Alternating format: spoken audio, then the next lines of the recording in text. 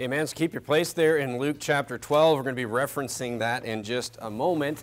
This morning I'm going to preach a sermon on a topic that I have not preached an entire sermon on before, and that is on the topic of hypocrisy. Now, I've mentioned hypocrisy before in the past in many different sermons, but I've never really preached a whole sermon on hypocrisy. So this is, of course, what Jesus was. His main problem with the Pharisees was, he had a lot of problems with the Pharisees, but his main problem with the Pharisees was that they were hypocrites. And he talks about that in Luke chapter 12, all throughout the Gospels. We'll look at several other places this morning as well. But first of all, before we even get into the Bible, what is hypocrisy? I mean, what is the definition of it? When I think of hypocrisy, and I think of, the Bible definition of hypocrisy, basically what it is saying one thing and doing another thing. And, or, presenting one thing and really being another thing. And I have I was talking about this with my family and my wife this week, and we kind of came up with this categories of hypocrisy, where there's like micro hypocrisies and then there's macro hypocrisy. What do I mean by that? So there's micro hypocrisy, which is, I'm really judgmental on a certain sin, whereas I am doing that sin in private. So that's like a micro hypocrisy, right? Where maybe I'm just over the top on one thing, and it's really, that I am, into that thing in secret, right? But in, the macro level, and this is what we really need to think about this morning, the macro level hypocrisy is really, for the Christian, the macro level hypocrisy is really James chapter 2, right? I mean, it's really, just, teaching one thing, especially to our families, teaching this Christian life, and you should do this, you should not do this, all these different things, and then we just don't live a Christian life ourselves, all right? So there's a macro level there as well. Of course, we're all sinners, we're all going to remain sinners throughout our entire life, but it's literally just preaching one thing and then living a life that is completely different, is that macro, that macro hypocrisy, all right? So this morning, the reason I want to preach a sermon on hypocrisy is obviously it's for two reasons, all right? Obviously, we don't want to be hypocrites, all right? We don't want to be people that say one thing and do another thing. But really, and this is super important, I want you all to listen to this, I want you to be able to recognize hypocrisy. Because, I think this church is great right now, and we have literally zero trouble in this church right now. But this has been a major problem in the past. All right, so I want all church members, this is like a hardening you and giving you wisdom here, because I want you to be aware of signs of hypocrisy. So when, somebody that is showing signs of this come in, you are not fooled by that, all right? So it's kind of, just for us to apply to our lives, as none of us want to become hypocrites in any way. I mean, look, you could say that we're all hypocrites in one small way or another. But we don't want to be overall seen as hypocrites, but I also want you to be able to recognize hypocrisy. So I'm going to give you some signs of hypocrisy this morning, and I'll give you some very specific examples as well. Look down at Luke chapter number 12, and look at verse number 1. So this is what Jesus was calling out for. I mean, I don't even know how many times. I mean, it's more times than I could think of off the top of my head how many times he called the Pharisees hypocrites. All right, look at verse 1 of Luke chapter number 12. In the meantime, there were gathered together an innumerable multitude of people, insomuch that they trode upon one another. He began to say unto his disciples, first of all, beware ye of the leaven of the Pharisees. So he's talking about beware of the leaven meaning sin, things they're doing wrong. What is the main leaven that he's talking about? Which is hypocrisy. All right, but notice the first part of Luke chapter 12, the first part of that verse where it says, in the meantime, meaning something had just happened before that. So we're going to go back and look at Luke chapter 11 in just a few minutes. But look at verse number 2. It says, for there is nothing covered that shall not be revealed, neither hid that shall not be known. All right, so I want to give you some signs of hypocrisy this morning. But first of all, the sooner you can recognize hypocrisy in both yourself and in other people, the better off everyone will be, including the better off a church will be as well. All right? Because look, it can be hard. It can be hard to recognize hypocrites. I openly admit that it's difficult to recognize hypocrisy in other people at times. All right? Because you don't live with other people in this church, and you're not with other people. I mean, you see people at church on Sunday. You see people at church on Wednesday. You see people maybe soul winning out once or twice a week. But other than that, we don't know what everybody else is doing when they're not at church, not soul winning, not at an event. I don't follow everyone home here, and you don't follow me home or follow anybody else home here. So it's hard to know who could be a hypocrite and who could not be a hypocrite. So I'm going to give you some specific signs that Jesus shows us, that the Bible shows us to look for. But this, by the way, is why kids are so good at recognizing hypocrisy. You say, why is that? Because they live with you. They see you all the time. They see how you operate. You say, okay, well, I don't want to be a hypocrite, so how do I handle that even, in my own home? Well, I'm going to explain that to you at the end as well. Turn to 3 John chapter number 1. So we're looking at signs of hypocrisy. Look, we want to recognize it. We even want to recognize it in ourselves because Jesus says in Luke chapter 12, verse 2, or was it verse 3, that what verse was it? Verse number 2, it's the verse of the week, that there's nothing hid. It's going to be uncovered, right? It's going to be uncovered. So I want to know problems with myself. I want to know if there's hypocrisy elsewhere because it's going to be uncovered at some point. Look at 3 John chapter number 1. Look at 3 John chapter number 1. So first sign of hypocrisy is this. And you think about what was the problem with the Pharisees? What was the problem that Jesus was having with the Pharisees? Or you could even say this. What was the problem that the Pharisees were having with Jesus? The Pharisees wanted what? The first problem the Pharisees had with Jesus is they wanted to have the preeminence with the people. They wanted to be the spiritual leaders. They wanted to be the ones that were in charge. So here Jesus, the literal Messiah, Son of God, comes along, and they're like, oh man, we're not in charge anymore. The people are following this Jesus, and they wanted people to follow them. So the first sign of somebody that is a hypocrite is this. Look at 3 John chapter 1, verse number 9.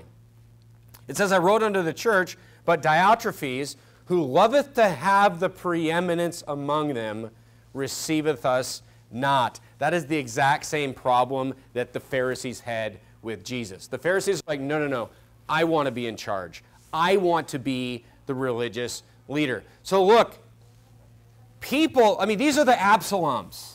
What did Absalom do? He stood in the gate. He secretly stood in the gate and he intercepted people. He put himself in a preeminent position and he intercepted the people before they could get to the king. Before they could get to the proper, God-anointed leader, he intercepted people. He hired people to make himself look important. And why? Because he wanted to have the preeminence among the people. All right? So look.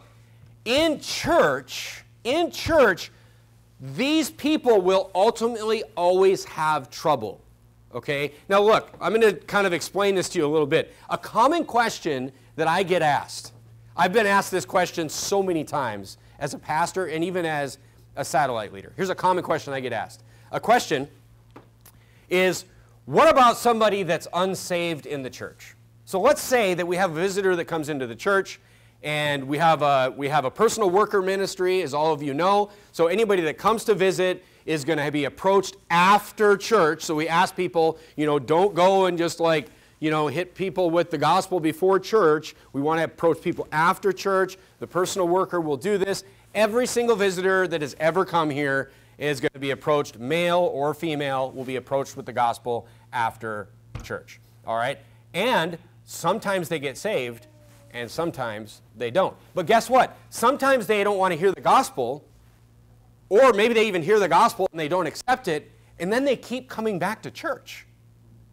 And a common question I get asked by people is, what about people that are not saved that are in the church?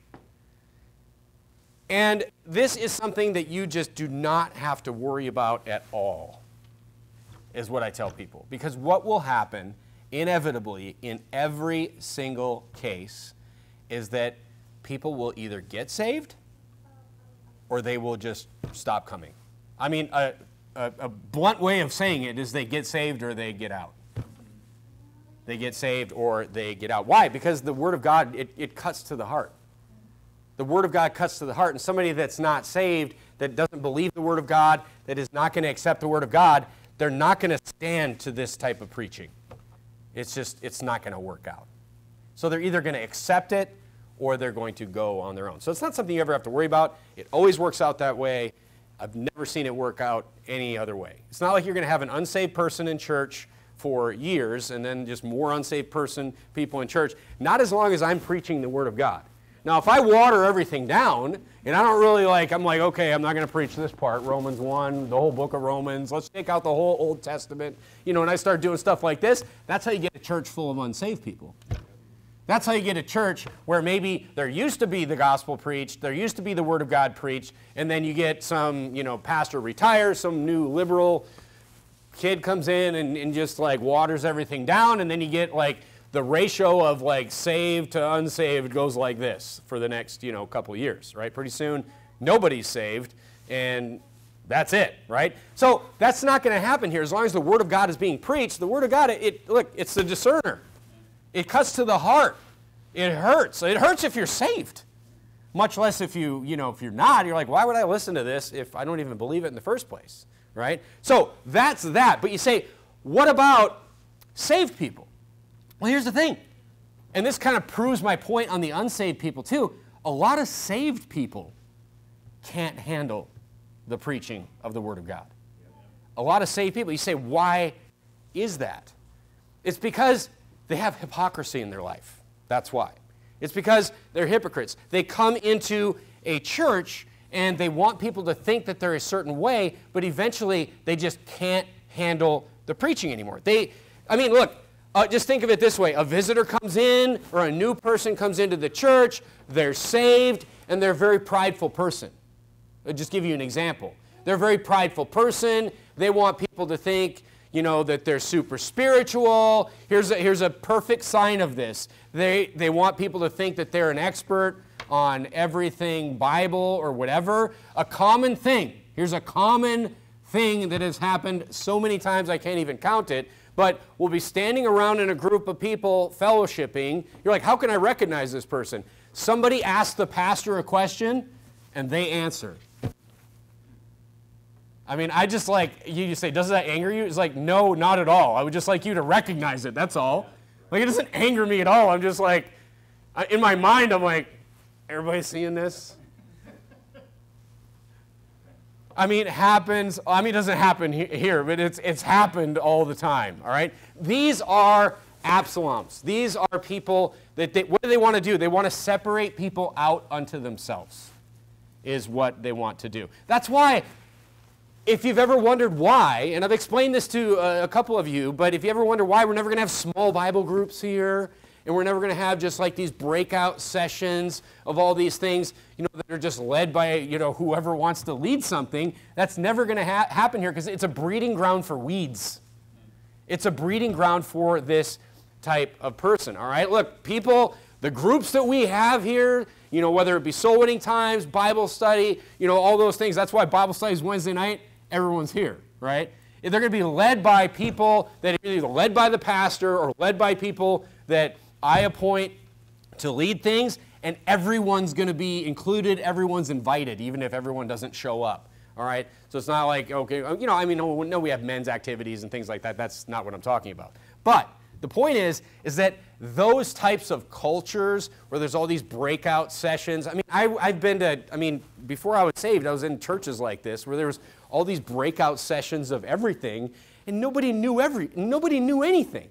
I would go to these little breakout young marrieds Bible studies or whatever, and it's like no one's leading it. Maybe somebody's wife is leading it or something. Everybody's got a different Bible version. Nobody knows anything. It was an absolute mess.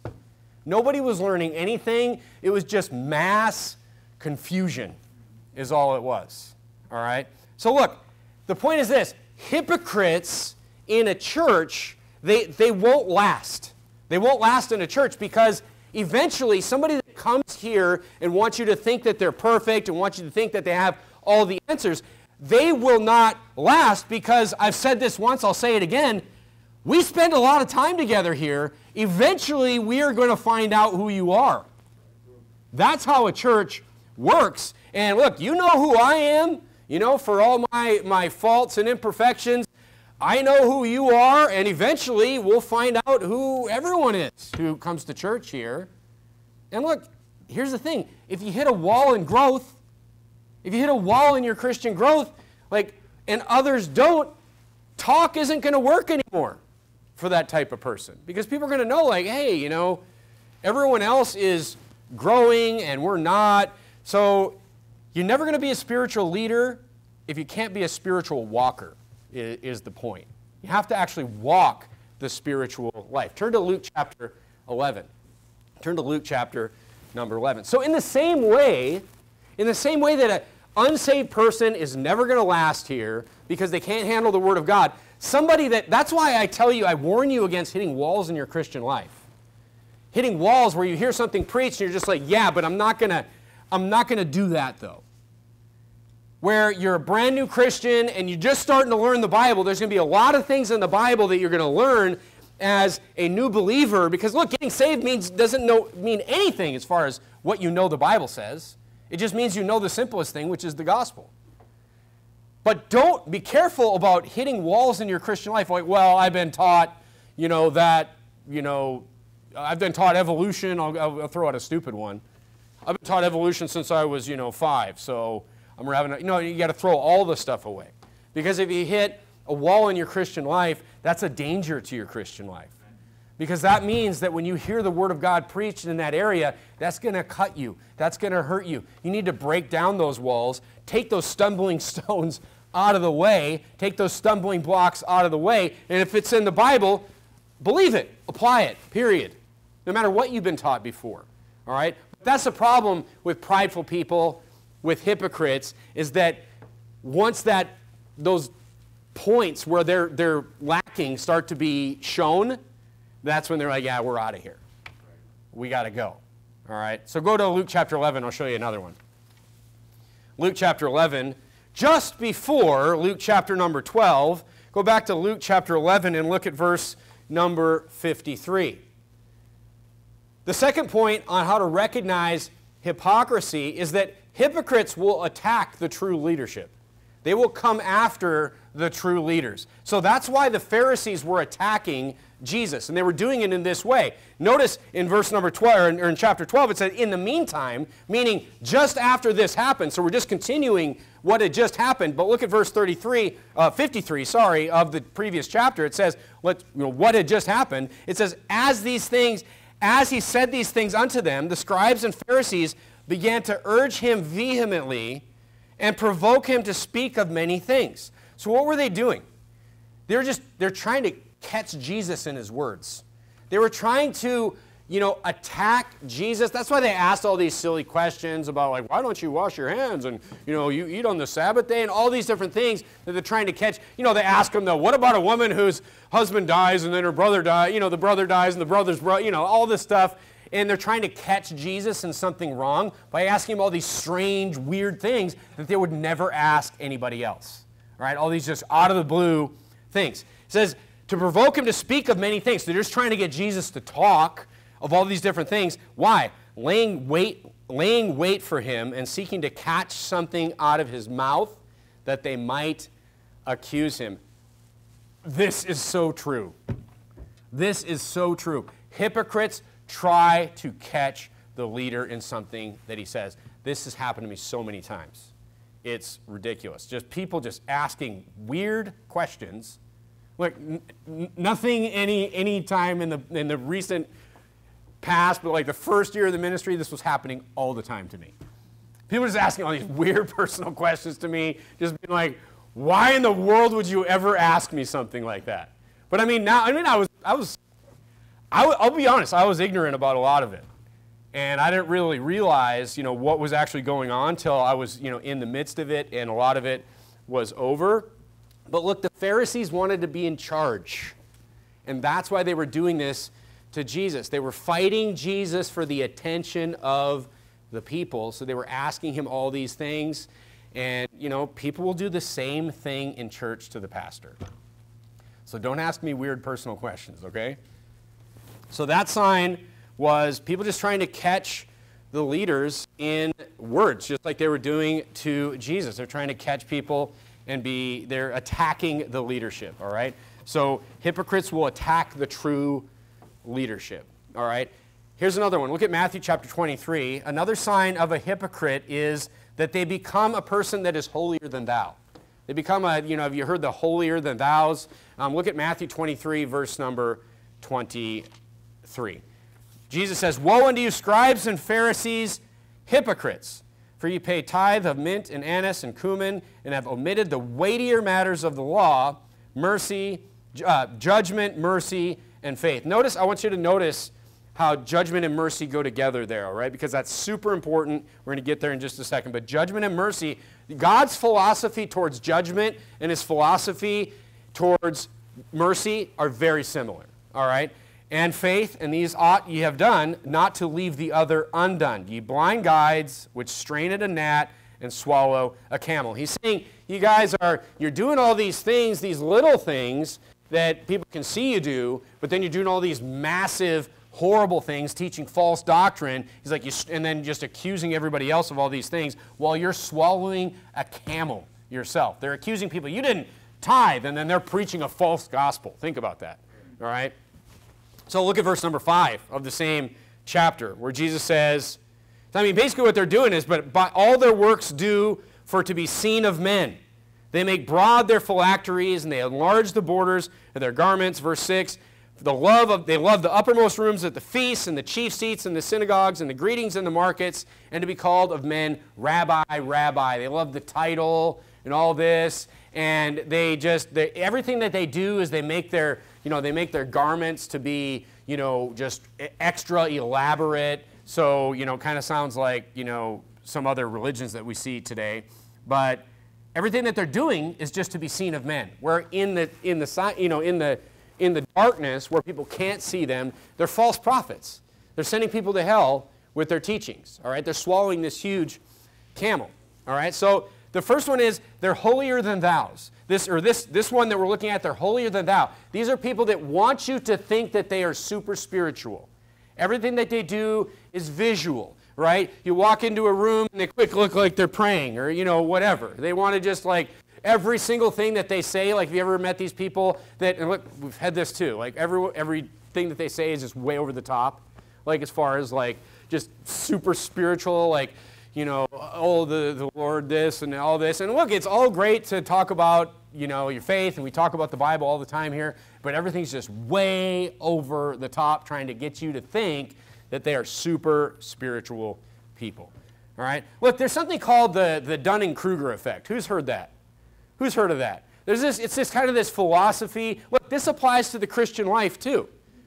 The Dunning-Kruger effect is kind of this methodology. It's this graph of how confident you are in a subject. And basically, your confidence level in a subject is usually the highest when you know the least about it. So you're very confident in a subject, and then you begin to learn about the subject, and your confidence level drops very quickly.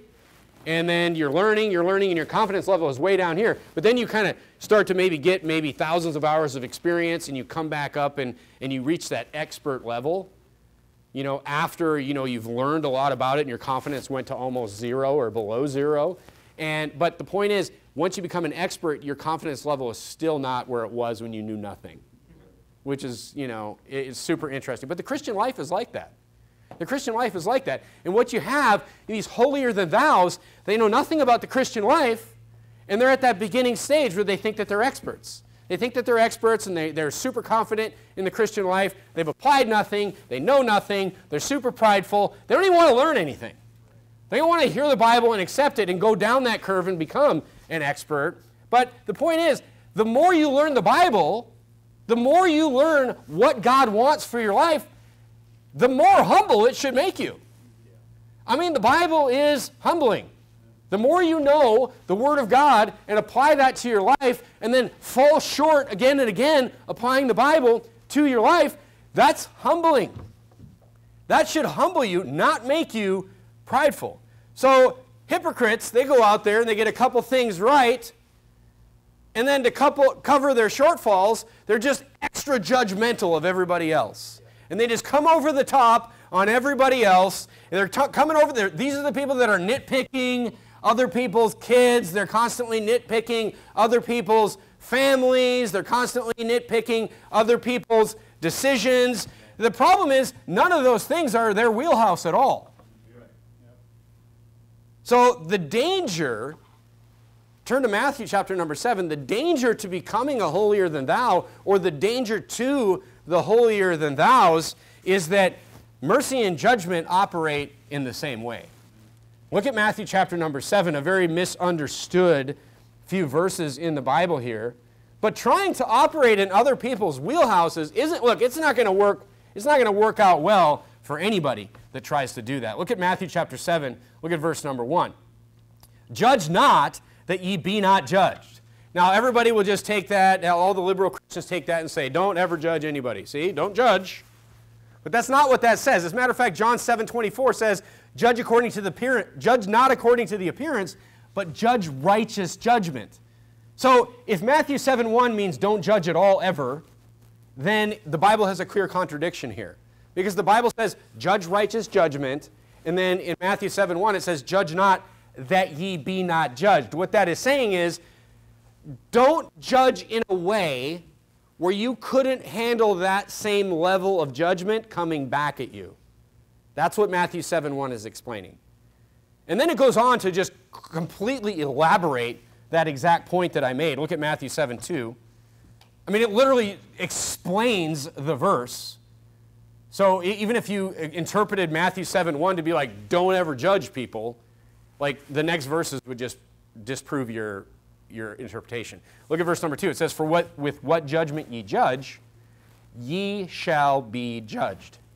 And with what measure ye meet, it shall be measured to you again. That goes for judgment and mercy. And why beholdest thou the mote that is in thy brother's eye, but considerest not the beam that is in thine own eye? So it's saying, here's another way to put it, a gnat and a camel. You got a gnat in your eye, and then, you got a camel in your eye, and then you're judging a gnat in somebody else's eye. That's what Jesus would apply to the Pharisees. But another point I want to make here is that Matthew chapter 7, verse 1 through 3, what is this word that comes up? Your brother. So it's talking about your brother. Not, because people will apply, don't ever judge. Who do they apply that to? They don't apply that to their brother. They apply that to wicked haters of God. So not only do they misinterpret the verse, number 1, but they apply it to just wicked haters of God. So you can't ever judge evil in this world, which is ridiculous. This is this is why you have to have the Bible. This is why you have to have the Bible. This is why, conservatives today, they're like, where did it all go wrong? When you left the Bible. That's where it went wrong. Like, how did all this happen? Because you left the Bible. Because without the Bible, you won't even know what a man or a woman is. Without the Bible, you'll be confused. I literally heard in the news today that, a chromosome, you got this Olympic boxer beating up chicks that just won the gold medal. You got this guy that beat up a bunch of girls and won a gold medal for it. And they're like, well, chromosome test, because look, this guy has XY chromosomes. Fact. And they're like, well, that's not really a scientifically accepted, explanation for what a man is anymore. I'm like, okay, how did we get to this point? Because you left the Bible. That's how. How do we get so confused? You can't even literally understand the news articles you read about it. You're like, what in the world? Who's who? What? Who's what? You can't even understand it. You just want to put it all away. But how did we get there? Because we left the Bible. Because as soon as you leave the Bible, you no longer have righteous judgment. But Matthew 7 is talking about being judgmental towards your brother in things that you're struggling with yourself. So you're probably not going to be able to help your brother, your fellow brother in Christ, get off of, alcohol or drugs when you're drunk. This is what it's talking about. It's very, very simple. But you wonder where did it all go wrong today? Because people left the Bible. There's no judgment left for anybody that doesn't have the Bible. That's how we've just entered into just ultimate perversion. Because people have left the Bible. Look at verse number 4. Matthew chapter 23 and verse number 24. Oh, how wilt thou say to who? Somebody who hates the Lord? No, thy brother.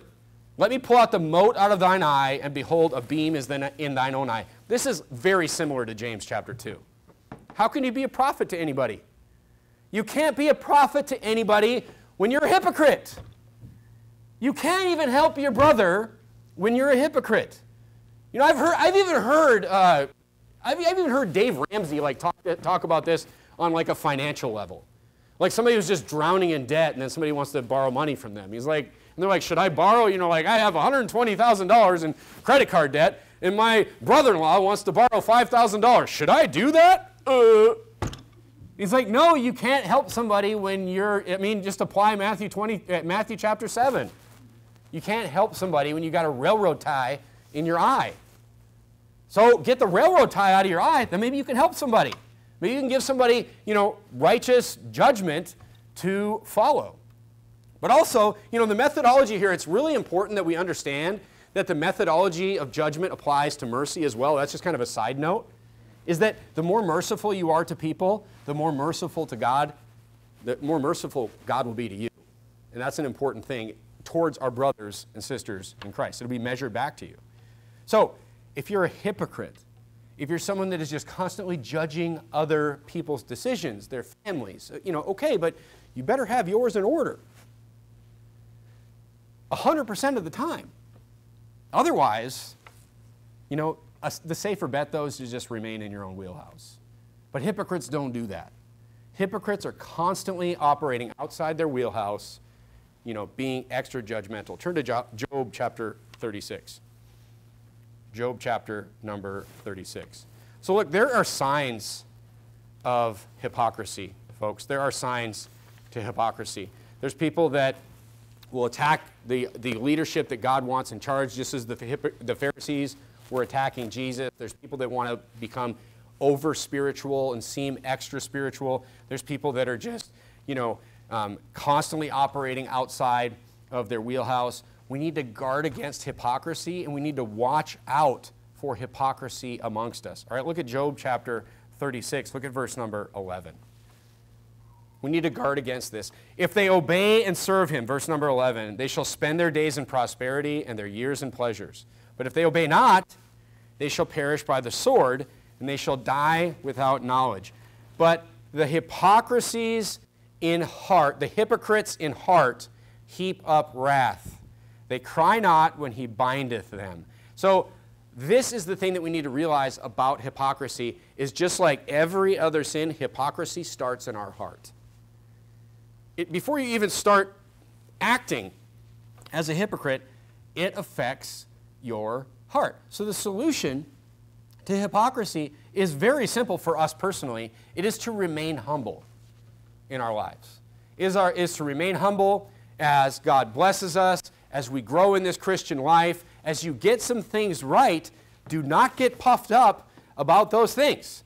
As you learn about the Bible, apply the Bible to your life, and then you see that the Bible being applied to your life is actually working for you, as God says that it will work for you, stay humble through all of that.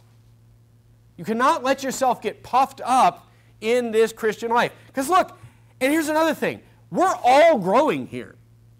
And everybody in a church is at different stages of growth in the Christian life. So all you need to do is worry about your Christian growth in your wheelhouse, your family, and realize this. Everyone struggles in their Christian life.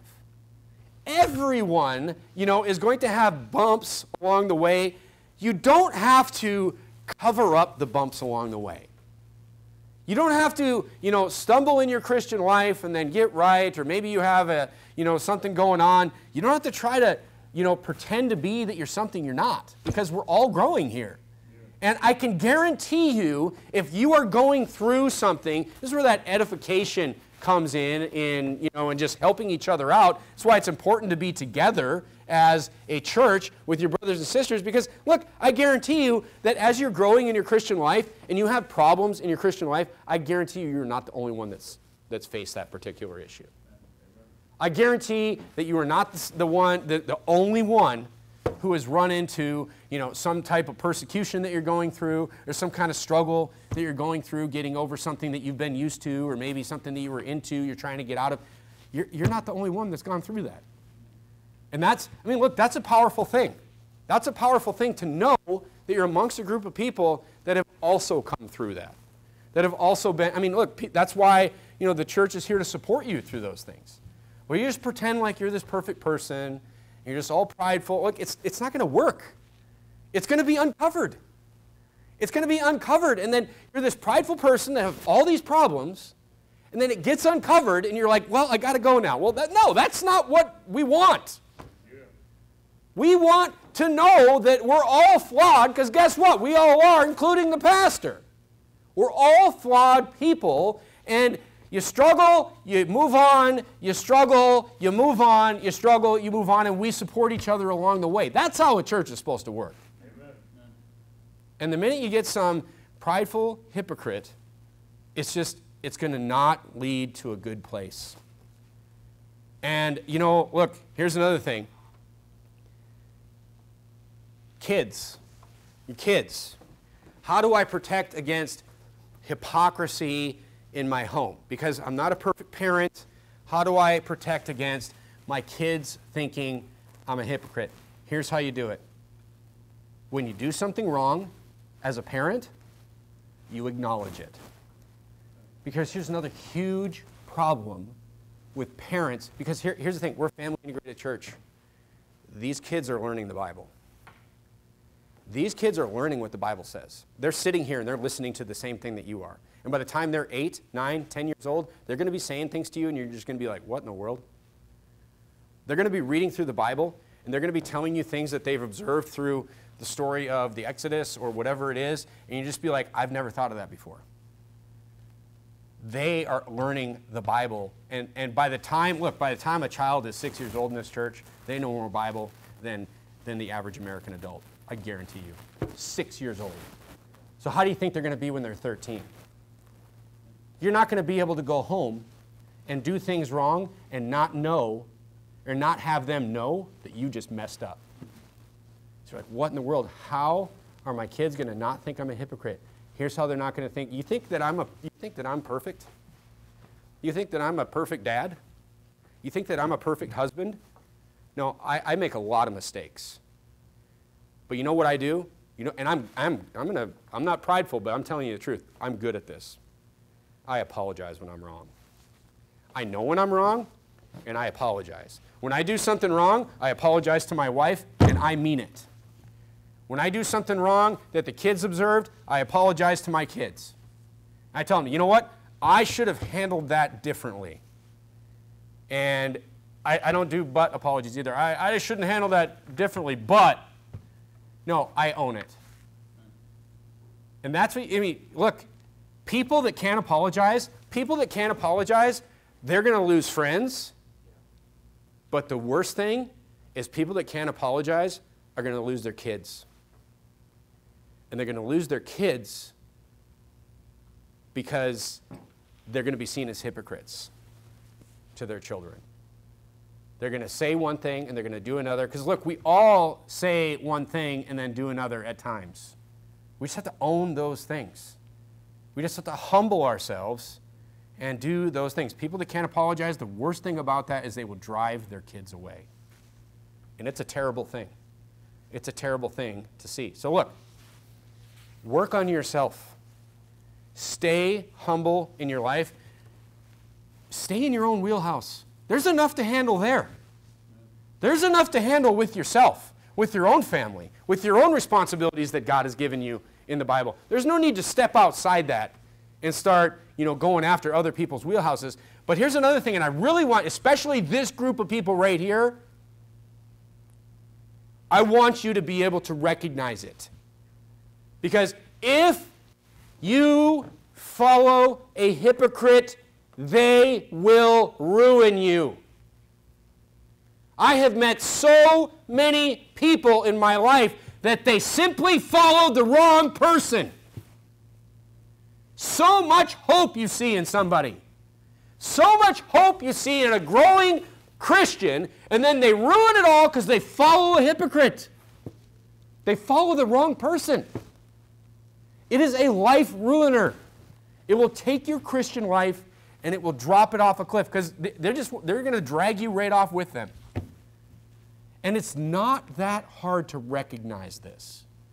And that's the main reason I preach this sermon, because I would never want any of you to get dragged off by hypocrites. And look, they will come here. These type of people will come here. It's guaranteed. Look, so hypocrisy attacks us all. Okay, it attacks us personally. It's going to attack a church, whether it be micro hypocrisy in one specific thing or just a macro hypocrite, who's just a hypocrite in his Christian life. But the answer is for us personally, the answer is just humility. Just stay humble. Just stay humble. We're nothing. We're nothing. Let's grow. Let's do the best we can. Let's listen to the Bible. Let's apply it to our lives. Let's grow. When you trip up, big deal. Keep growing. Move forward. Stay humble. You're like, oh, I tripped up. I don't want somebody. Everyone trips up. Just stay humble. And then you get a whole bunch of things right. Stay humble. God blesses you with a whole bunch of things. Stay humble, though. Stay humble. And then just recognize it.